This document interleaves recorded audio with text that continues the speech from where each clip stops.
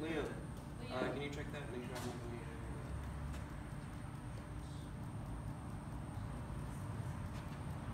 me. I really like bloopers. Can you do bloopers? No, not in what? Not in the actual thing, but we can if you want. You can do whatever you want. Just whatever you do will be great, and I'll post it all over everything that I have. Okay. Liam, you got you got my phone. Is this good? Yeah, you can see it. You can go farther on. Yeah.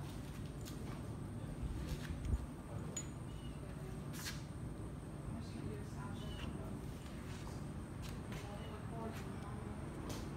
Do this thing. Can you speak for me? Hi.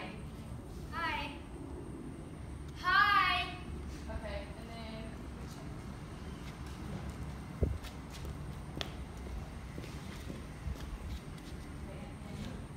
Hello. sounds good. Okay. I'll have it on.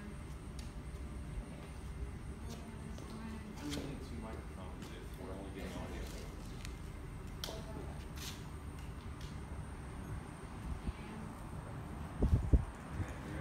Yes. What do you do for a living? Well, that's kind of complicated, but the gist of what I do is I teach others how to take ugly furniture and turn it into something fabulous. How do you get started in the business? I was a teacher at Frisco ISD, and so I love to teach. And I one day was refinishing a piece of furniture for my daughter's nursery. I was about to have a baby, and I did a really good job, and I enjoyed it. I loved doing it, and people, when they would see it, would ask me how I did it. So I started teaching my friends and my family, and it just became this whole thing. And eventually, I quit teaching to teach workshops and teach other people how to finish furniture. How do you get started on trying to set a record? That kind of came about because just a friend of mine had taught a workshop, and she posted online a really amazing picture of all the people taking it. It looked like a lot of fun. And my workshops tend to be a little bit more intimate, like 5 to 12 people, because of what we're painting and the enormity of what we're learning. And I thought, man, I want to do a really big workshop. So naturally, I just thought about a Guinness World Record workshop. So this all happened in the shower. I got out of the shower, I Googled it. It did not come up on my phone as a thing. So I thought, oh, I'm going to set a world record. That's what I'm going to do. So I changed my clothes, I got on my laptop, I filled out the Guinness app. That was April 22nd, and July 15th I heard back and they said it's a go. So I've just been kind of working on it ever since, because as soon as they said yes, it became real, it was reality, and I had to make it happen after that. What exactly is the record? The official record is the world's largest furniture restoration lesson, parentheses, single venue. I call mine the world's largest furniture refinishing workshop, and that's what I applied with. And she said, although there's not a specific workshop for that title, it falls under this category. So that's the record that you'll be breaking. So, you know, the official is the furniture restoration lesson single venue, but Guinness did tell us that they have so many records, over 40,000, that when you do a search on Guinness, only 15,000 will show up. So that's why when I was, searching it, it wasn't showing up, because they can only feature so many, because their database can only hold that many at a time. What kind of guidelines do they give you? Like, what specific things you have to do with the record? Oh crap! That was a learning experience right there. There's 7 pages. We have to have so many different ways of counting, just as backup. We have to have videography to film the entrance and the exit, or entrances and exits, which I decided to make one, so I only had to find one person to video. We have to have the entire thing on video. We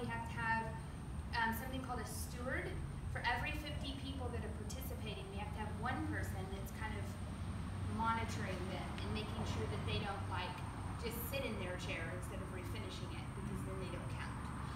So that one steward, I have given them a green laminated card, and when their 50 people are done, they're going to hold their green card in the air, and when I see all the green cards in the air, then I can blow the horn, it'll be over, and then the drone will fly up, take our unique picture, which is also part of the evidence required by Guinness, and what I hope to be the Guinness World Record book picture. What's your goal for attendance? My goal for attendance is 500. It's always been 500. Right now, we are at 260 something. The current world record is 250. So we did break the record as far as our registrations go. But as we all know, people don't show up, and extra people show up. So I'm hoping that balances it, each other out.